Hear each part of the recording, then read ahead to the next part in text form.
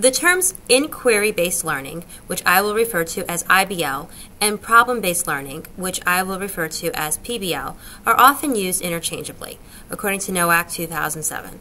Certainly, both teaching methods have a strong place in science, according to Nowak 2007. Furthermore, both IBL and PBL require learners to be active and engaged, according to Gerbino and Daley 2011. Both approaches also meet the definition of interactive instruction put forth by Smith, Lee, and Newman 2001 in that they are student-driven and constructivist. Both IBL and PBL stand in contrast to didactic or direct instruction, which is teacher-driven and more structured, according to Smith et al. 2001. Perhaps because the more active IBL and PBL stand in contrast to the more passive didactic instruction, IBL and PBL are often and erroneously used interchangeably. So how are IBL and PBL different? Well, in IBL, students focus on understanding why a particular phenomenon is happening. IBL has students begin by compiling observations and then asking questions about why their observations are happening, according to Capps and Crawford 2013. Students construct hypotheses to explain these observations, and then they design and actually implement experiments to test their hypotheses, Capps and Crawford 2013. Eventually, with enough evidence to support a particular hypothesis, students can also see how a hypothesis can be promoted to a theory. By teaching science through IBL, students will experience how scientists approach their work, Capps and Crawford 2013. Moving on to problem-based learning, students can apply their understanding of a phenomenon to understand a practical, real-world problem, Savory 2006. Because of the real-world nature of the problem students need to solve, PBL is often also cross-disciplinary, Savory 2006. A framework for K-12 science education, published by the National Research Council in 2012, suggests that a PBL experience follow an IBL experience. An example of how I use IBL followed by PBL in my own science classroom might clarify this. At the start of the school year, my 6th grade science students have a parachute unit.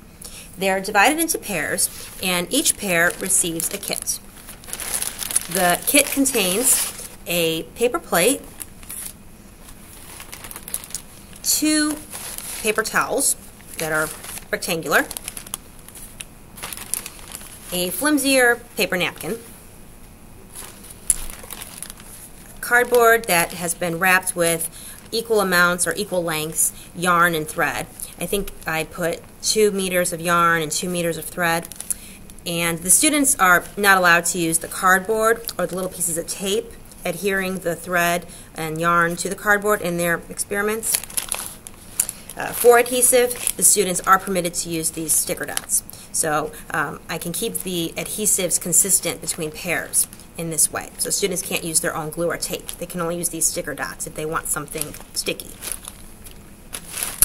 And the kit also contains 2 paper clips, and finally, a little plastic animal. And the students have the task of trying to get this animal to fall using the parachute construction. So what students will do is they'll design parachutes however they wish, and they'll just compile observations. So a sample observation might be a hole at the top of the parachute makes the parachute fall more quickly, or they might say that a parachute that's constructed with the flimsier napkin versus the paper plate falls more slowly. So they just compile their observations as a class, and we also compile a list of criteria for the ideal parachute. Using these 2 lists, the students then generate lists of independent and dependent variables. The dependent variables come from the list of criteria for the ideal parachute. For example, an ideal parachute would fall slowly and not have a lot of drift. So the students could have a dependent variable of rate of descent or amount of drift. And then some independent variables might be the presence of a hole, or whether they use yarn or string, or the type of harness the animal has, or what the parachute fabric is constructed with, whether it's a paper plate or a paper napkin, etc. So then the students indicate the interest they have in the different pairs of independent and dependent variables they want to investigate, and they are divided up again based on their research interests into pairs, and each pair is assigned a pair of independent and dependent variables to investigate. So one pair might be assigned to investigate how the presence of a hole affects the rate of descent. Another pair might be assigned to investigate how the surface area of the parachute affects the accuracy and precision. So before the students actually begin constructing new parachutes for this experiment, they will first of all have a direct instruction lesson on the definitions of accuracy and precision, which shows the importance of having a balance in curriculum instruction between inquiry-based learning, didactic instruction, and then later problem-based learning. And also I want to add that the students will receive a brand new kit. They actually receive brand new kits 3 different times.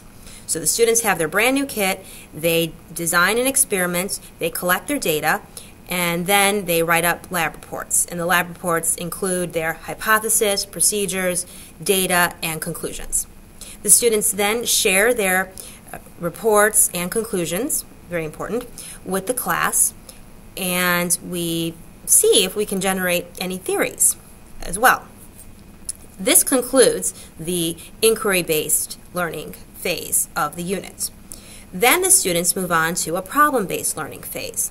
For the problem-based learning phase, the students receive a brand new kit again, and they have the task or the problem of designing the ideal parachute that manages the interaction between all the independent and dependent variables, and the ideal parachute will fulfill all the criteria that as a class we have determined is best for an ideal parachute. And also, to make this PBL phase more fun, the designing of the ideal parachute becomes a contest. So this is an example of how I use an IBL experience followed by a PBL experience in my own science classroom.